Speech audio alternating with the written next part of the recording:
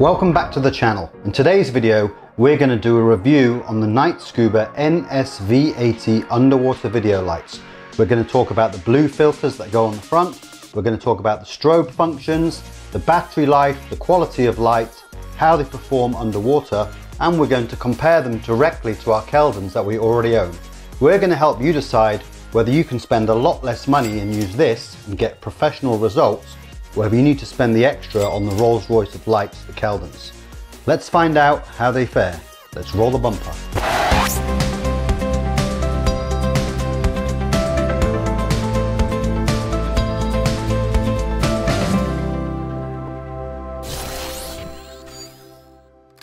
Before we take a look at the lights in more detail, let's just go through some footage. Have a look how it looks in log and once graded. This will give you a more realistic interpretation of how they actually perform in real world scenarios.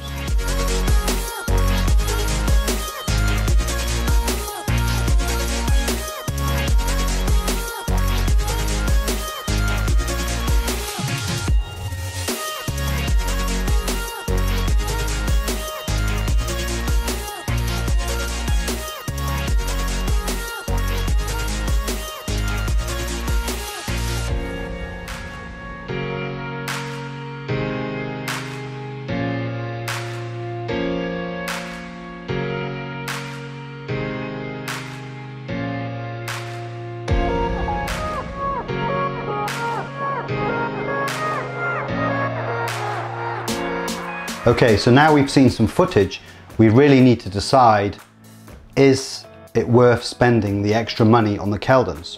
Or will the Nitescuba really do what we need? The short answer for me is the Nitescuba is good enough. It's really, really good. The main thing when I use these kind of lights I look for is how the light falls off on subject. Now, when I first used Keldans, I was amazed. There was no hot spots. I had this beautiful soft light spread, very soft feathered edges. However, as soon as I started using the Nitescuba, I realized it was very, very similar. The fall off is indiscernible. So with that in mind, if you don't already own the Keldans or you're looking for a new video light, I would say the Nitescubas are definitely worth a look. So what's in the box? We have the Nitescuba soft case, the light itself, the blue filter, I think it's an optional accessory. We have spare O-rings, the instructions, and of course the charger.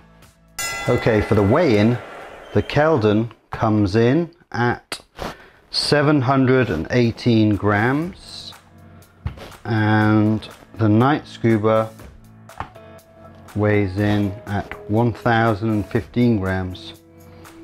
So around 300 grams heavier. So when you turn the video light on, you have full power, less power, less power, less power, and then strobe function. When this light is flashing, you can plug a fiber optic cable from your camera or from your housing directly into this video light, and it will act in exactly the same way as a traditional flash or strobe will work underwater. So you can take stills with faster shutter speeds and get the flash output. This is a really cool feature. Okay, so as you can see here, we have the light head, we have double O-rings on here, and then we have the battery itself inside. 3400 milliamps. Charge takes around 1 to 1.5 hours. Battery lasts about the same, 1 hour, full power, 1.5 hours. So do I recommend them? 100% I recommend them. If you're looking for new lights for your video setup, or you haven't got the budget for the Keldans, I really do recommend the Nitescuba lights. Absolutely 100% worth every cent. So you will see up on the screen now a discount code and a link where you can buy the lights. Everybody have a safe dive, and I look forward to seeing you on a dive site somewhere here in the Philippines sometime soon.